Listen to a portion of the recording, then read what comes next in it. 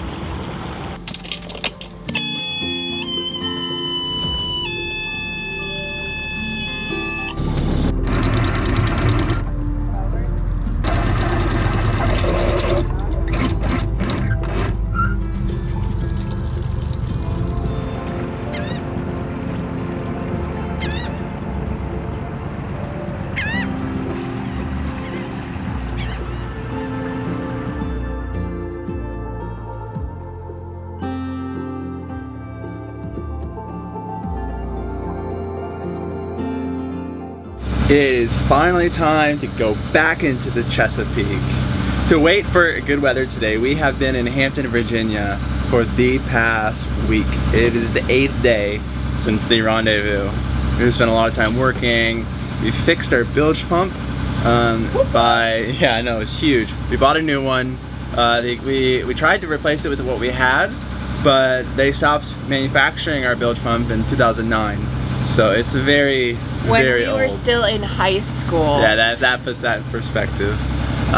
So who knows how old it was, because obviously, unless it was the very last manufactured, it could be older than 2009.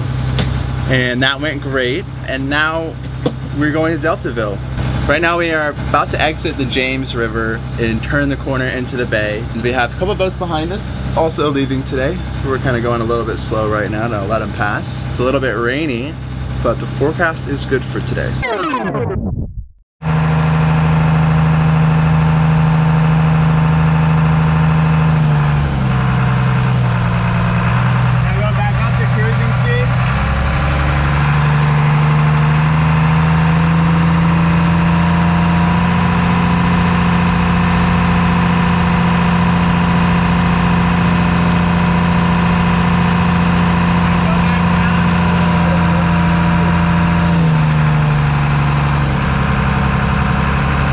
So we heard like a clank as we're like pretty much just after I was talking, like we're not into the bay yet. Okay, there's an anchorage right over here. We can turn into that. Figure it out. So we opened up the hatch just to take a look inside, and we noticed there was a lot of water coming down through the bilge. Like, there was a good amount of water. I mean, it was a stream. And so Jen took the helm, I went back to take a look at it, and I saw a lot of water coming where our shaftless seal is. We have, I think, a dripless shaft seal. That thing was leaking profusely. How fast are you going? I'm going 14. Okay, go to 18. 18, got it. Alright, go back down. This 12. 12, Go to 800, all the way down. all the way down. And then go to idle if you can, or neutral. Neutral, got it. What's the RPM? 900. The same thing, but in reverse.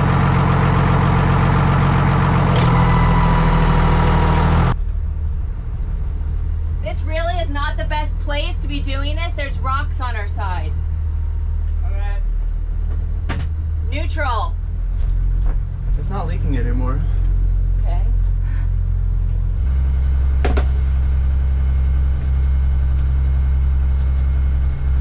We're about to be at the anchorage. And I looked at it again, and then it wasn't leaking. And then we tested like higher RPMs, neutral, and reverse, and none of it leaked. So I don't know what that means. I think we might need to have a haul out and readjust it, but we'll see. I need to do some research to see if it's leaking anymore or anything like that. That could have, honestly, this thing, it could not be new too. We have gotten water in our bilge before. We just looked at it this time when we started, so I don't know. So we're gonna pull off to an anchorage up here.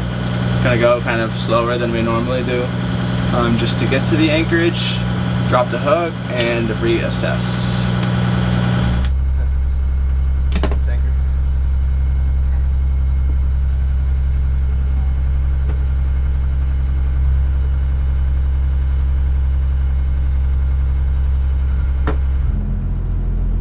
Never a dull moment, never.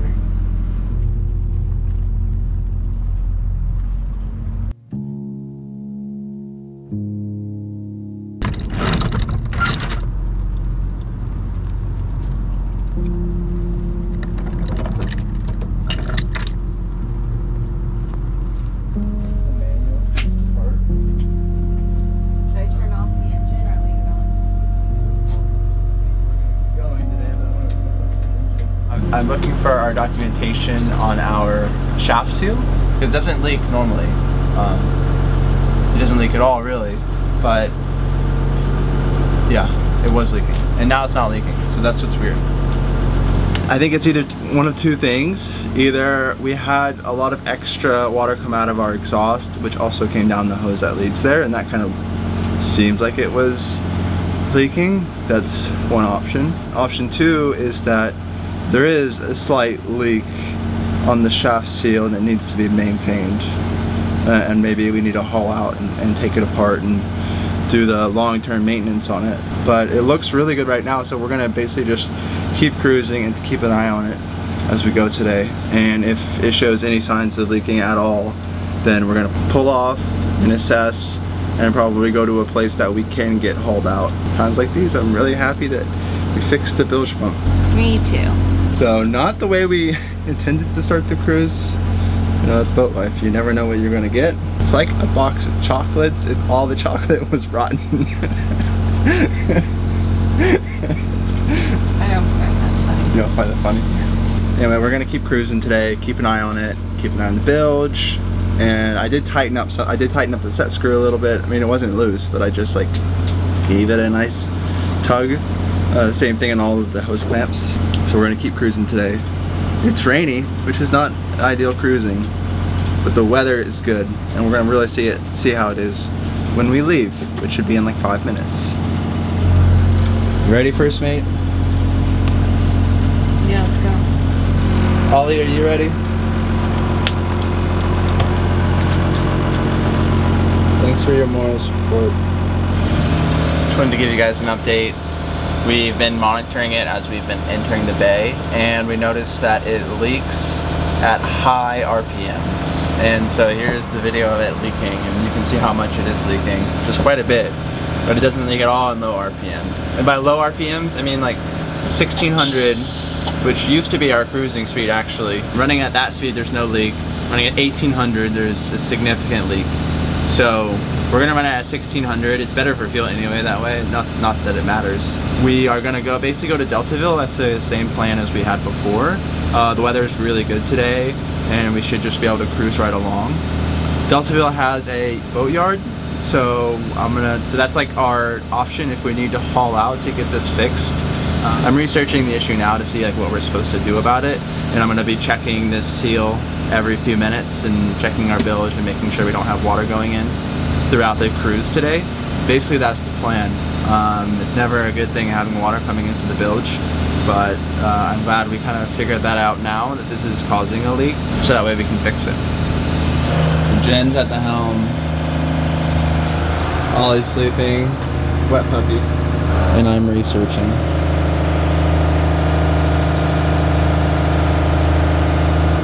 Never a dull moment. I've been at the helm for the past few hours, I guess. The boat's only a little rocky. From what my guess is that right to our starboard side, like way off, is the mouth of the Chesapeake, so where it meets the ocean. And so I think we're getting a little bit of ocean swell right now, but it's really not that bad. We're not like thrashing, we're just kind of like gently like rocking back and forth. But this is actually very, very, very nice compared to a lot of other weather conditions. And it is a bit foggy, but we can see pretty far ahead of us, and we can see the shore that we're like close to on this side anyway, on our port side. So we feel pretty comfortable. And I also have marine traffic on my phone just to keep a lookout for large ships and vessels that might be around us.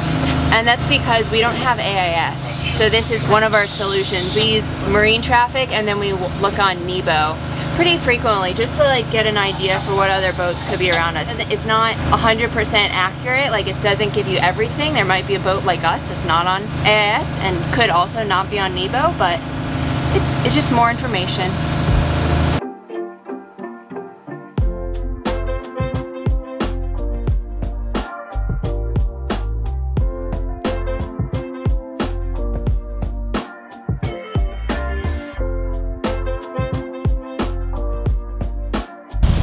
Well, regardless for all of our problems with our shaft seal on this trip, I do think we planned the weather right because, I mean, it's cold, it's a little foggy, it's a little rainy, all that stuff is not great, but there's practically not a lot of wind. The sea swell is, I mean, it was a little rocky, but not too bad, and now it's really, it's barely noticeable. It's still here, but it's barely noticeable, and the water is like pretty calm. So I think this is our best Chesapeake crossing in Chang yet. It's our third time. And in our next cruise, we will be going through a monumental thing. So Stay subscribed for that. Yeah, so stay subscribed for that and keep following along because we're really, really excited. We just have to get to Deltaville first, you know. One step. Fix the leak in our boat. Yeah, fix the leak in our boat, you know. One step, one problem at a time.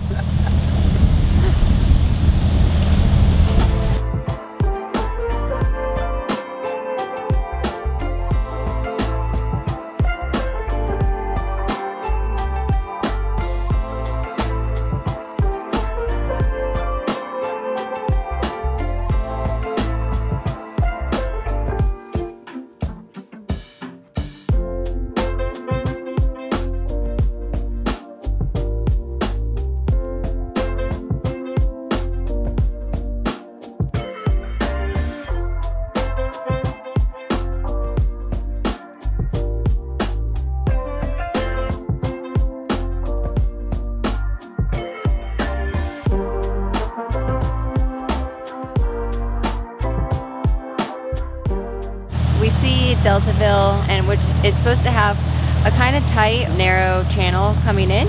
So you're supposed to follow it very closely. It looks like we're almost here, which is really exciting because this means that we can get down to business and start kind of assessing the shaft seal problems.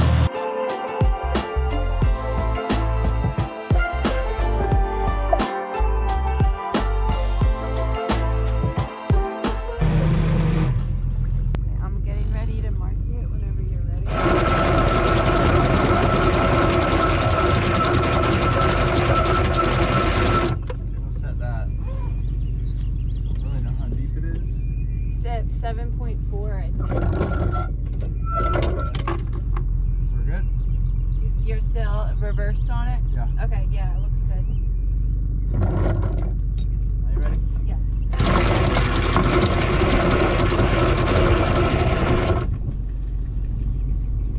6.2 is what Feel as though today has just been like a real test because today is just like one thing after another where boat problems go on. And it's like after you fix one, then there's another one, and it's just like, it's tiring because you just want some things to work. So it just is a test of like staying positive and keep going and all this stuff. But it's hard. It is hard.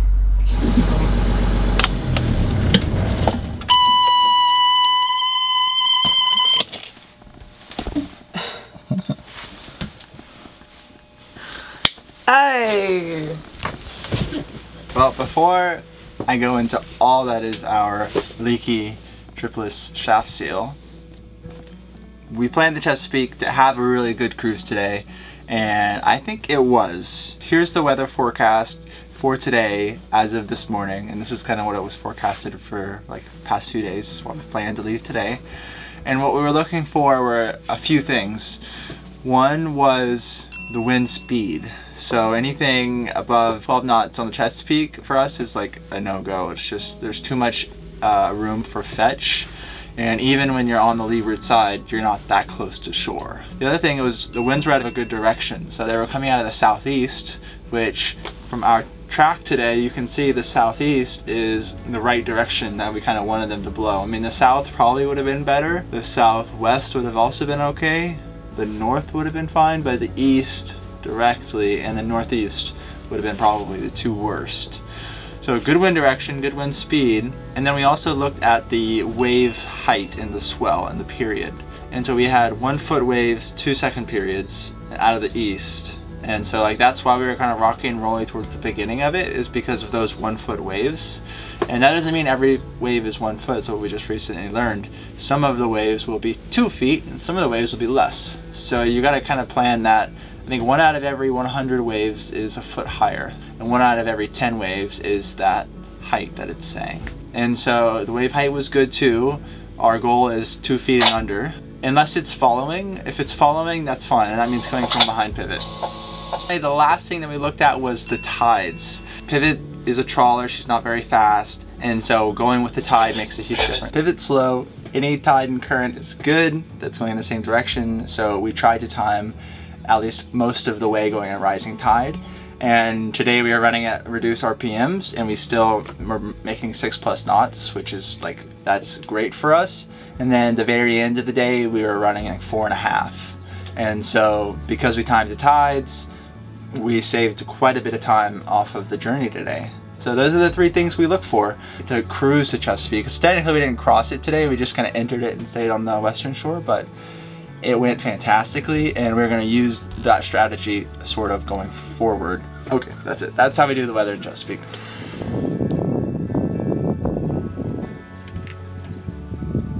Right, I've gotten into my work shirt, and I'm going to explain what the problem is as far as I understand. So I had a lot of conjecture earlier in this video because I've never looked at this before. It's boating. This too is yachting. Okay. So I'm going to explain this in as simple terms as I can put it, and I'm sure a lot of you know this, but I didn't, and this is what I learned, and so I'm relaying it to you. What connects your transmission and your propeller is your prop shaft. So that comes from inside the boat to the outside of the boat. So wherever that joins to the boat, like where that interface is, this area that's leaking. There's 2 main ones. One is like with a stuffing box. That's like the more traditional, a little bit old school method.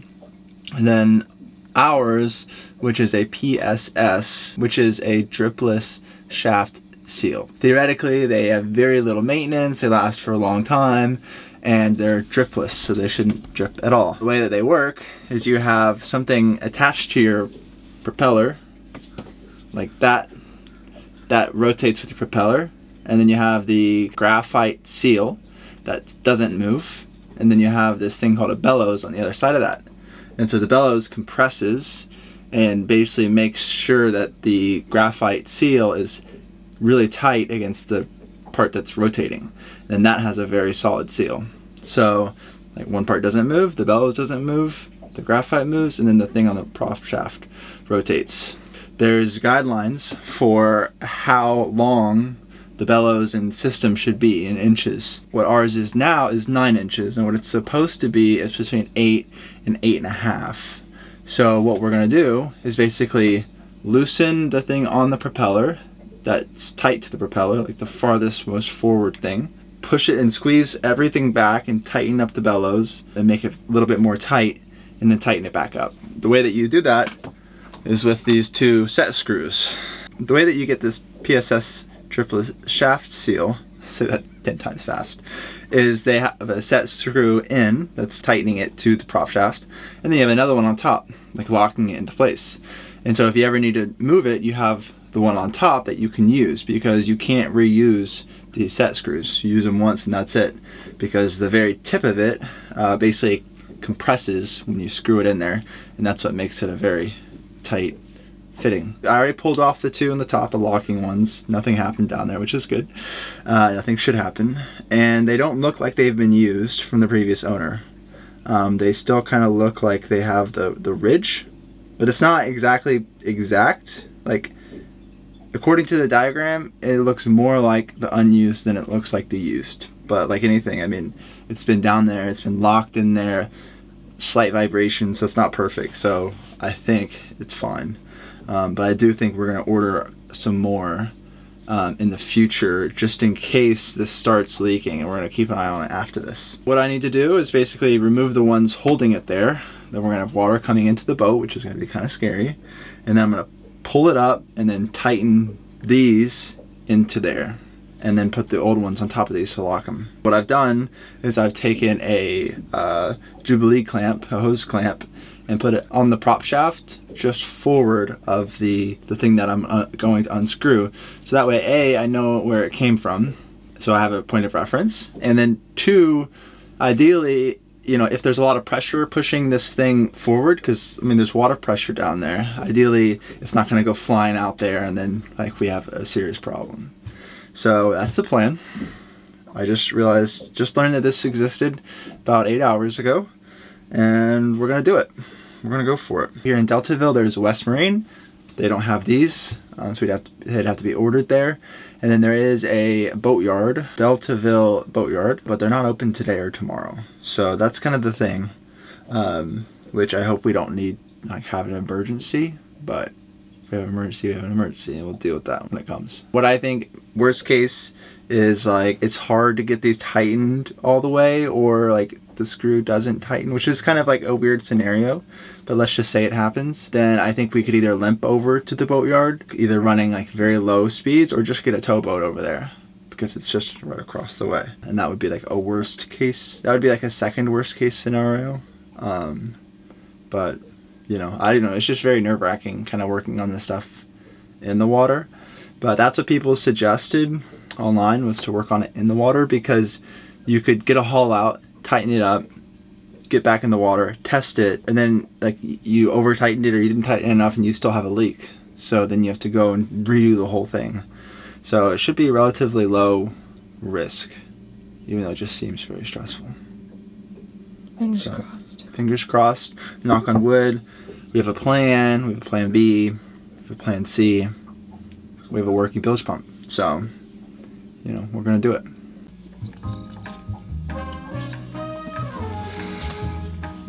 I just pulled off the second set screw. There's 2 holes, and each hole has 2 set screws in it. So I pulled off the lower set screw in one of the holes, just to make sure that they haven't been swapped already, because once they've been swapped, you can't swap them again. That's a big no-no. There's a noticeable difference in the bottom of one of the set screws versus the other. So to me, that means we are ready to go to like fully do this project. And I won't be worried about it. But I mean, I'm still be worried about it, of course, but we are gonna get another set just in case.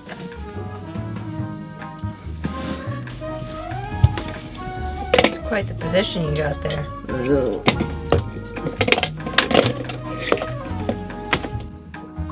All right, I'm going for it. Can you grab me my my bronze like wrench? My bronze Allen wrench, the one that's adjustable.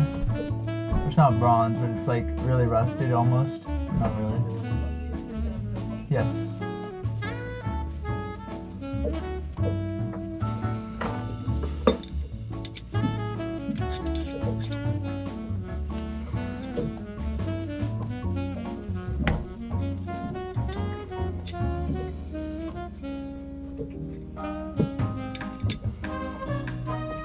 I have been able to get it, so that's good. I'm not still working on trying to get it out. But I am, but I got most of it out. I got through the hard part.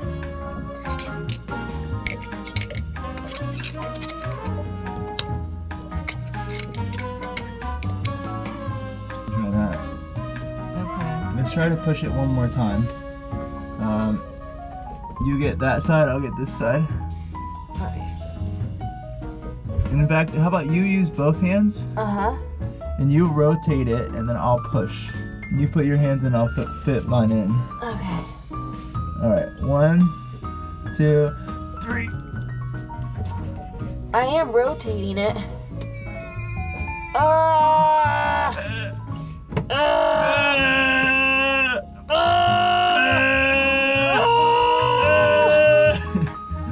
Did we go? Did we do it? We rotated it. Oh, that's nice. Alright, I'm coming back up. It was a good try. Everything is fine and dandy, except for the thing that I'm supposed to move back is stuck. It's not really moving. So that's the challenge. It's the current challenge. No boat projects are easy, ever. No boat projects are simple, ever. The rules of boat projects. Well, there hasn't been much progress in the leak yet. I still can't move the shaft seal back and compress the bellows, unfortunately. I tried to basically use the hose clamp as like a leverage point and then like move it back, tighten it up, move the hose clamp, and just work my way back. And I think that's working, but the hose clamp is sometimes sliding and then I lose all my progress. So it's been a very frustrating thing in typical boat project fashion. So we're gonna take a break.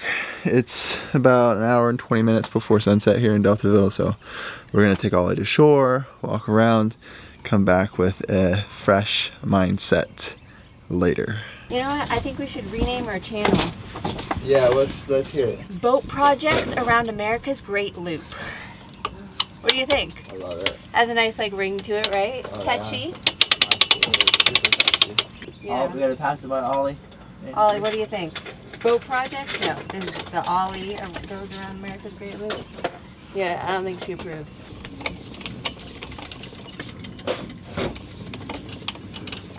It is almost 7 o'clock. We've been up since 4:30 and 5:15. A day in the life. Day in the life. All for this little bugger. Hi, princess. Say hi, Dad. Hey, Pop.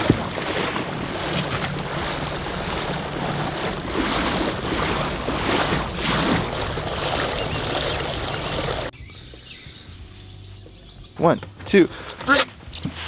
Oh.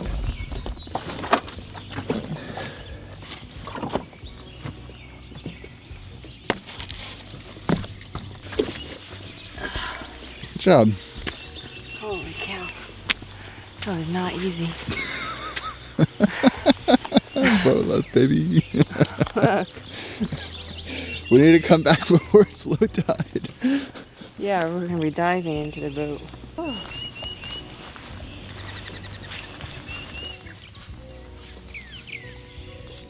Can we keep walking, please? You don't want to stop? Let's go. So we basically walked until the sidewalk ended. It was a pretty long walk. We're at 47 minutes, 48 minutes, 2.08 miles. A very nice walk. I loved it. And it's a really beautiful town. Like, the birds are chirping. There's not that much traffic for a Saturday evening. It's just kind of quaint. And it's so neat because like a lot of the small businesses are boat related, like sailing related in particular, which is kind of cool. I mean, you don't see that all over. And it's just neat.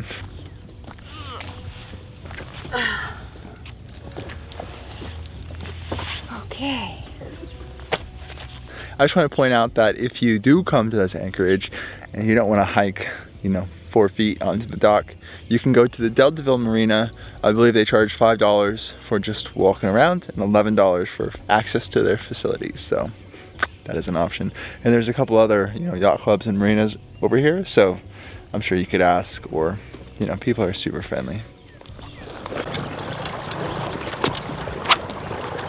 This is basically our first sunset in the Chesapeake, and it is beautiful. Like, there's so many different types of clouds out, and then the water is like glass. I mean, this is how it's supposed to be. This is like what it's about. and I'm going back to work on the boat and the bilge, so that's how it really is. This is how it's supposed to be, that's how it really is. So I just wanted to take a quick second to give a what real life looks like. Real life. We always keep it real on Show and Joe, you know that. And this is our Saturday evening night. We're having a date with Prop Shaft. Yeah.